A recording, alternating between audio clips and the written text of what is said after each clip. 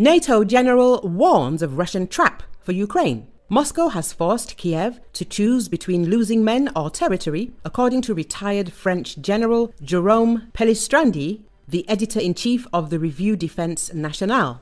In an interview for the French outlet Le Dépêche, Pellistrandi pointed out that Russian forces have made advances ever since the Ukrainians' chaotic retreat from Avdiivka in mid-February and are now approaching Chasov Yar and Kharkiv. Moscow has in fact presented a tactical dilemma to the Ukrainian command, forcing it to choose between protecting territory at the risk of taking significant losses or retreating and thus giving up ground, Pellistrandi said. In addition to advances west of Avdiivka, Russian troops recently took the town of Ivanivsky, west of Bakhmut, the general noted. This reflects this desire to exhaust the enemy, he said. Moscow knows very well that Kiev lacks artillery shells, and by relentlessly shelling these territories, President Vladimir Putin is ultimately preventing the Ukrainians from rebuilding their defenses. This is a way of forcing them to give up ground and exhaust their stock of weapons. According to Pellistrandi, Russian troops are aiming for both Chasov Yar and Kramatorsk, a key crossroads for Ukrainian logistics in Donbass.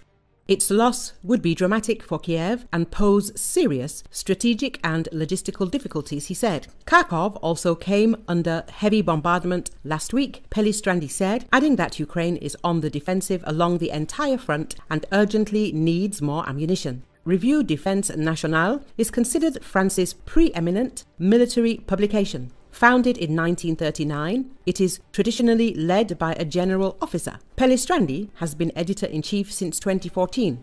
In 2022, he also joined the French outlet BFM TV as a military expert.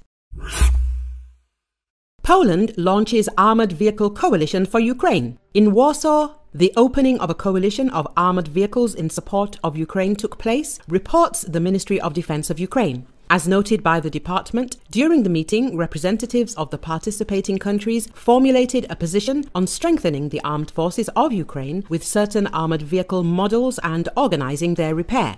In addition to Poland and Germany, the initiative also involves the United Kingdom, Sweden and Italy. The purpose of the Armored Vehicle Coalition is to strengthen the armored shield of the armed forces of Ukraine, jointly enhance our military capabilities in countering the Russian aggressor, ensure the effective functioning, technical maintenance and repair of equipment and weaponry provided to us by allies, said Deputy Minister of Defense of Ukraine, Ivan Havrilyuk, who led the Ukrainian delegation.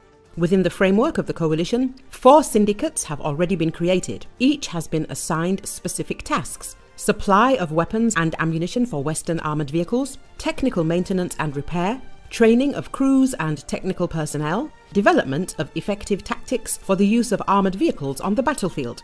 This is a very important initiative of our allies, considering the existing issues in the armed forces of Ukraine with the repair of foreign-made armored vehicles. I hope that with the help of allies, we will be able to quickly, as much as possible, establish an effective repair base for Western armored vehicles in Ukraine, Havrilyuk added. He clarified that within the coalition, a roadmap will be developed in line with the strategy for the development of the armed forces of Ukraine. It is expected that in the long term, coalition members will assist Ukraine in creating a fleet of vehicles and establishing industrial partnerships with our country. On March the 18th, Polish Defense Minister Władysław Kosiniak-Kamysz announced that his country, together with Germany, was forming an armored vehicle coalition for Ukraine. The official emphasized that this is one of the most important coalitions. It is worth noting that there are several other coalitions aimed at assisting Ukraine. These include the Aviation Coalition, Drone Coalition, Tank Coalition, and others.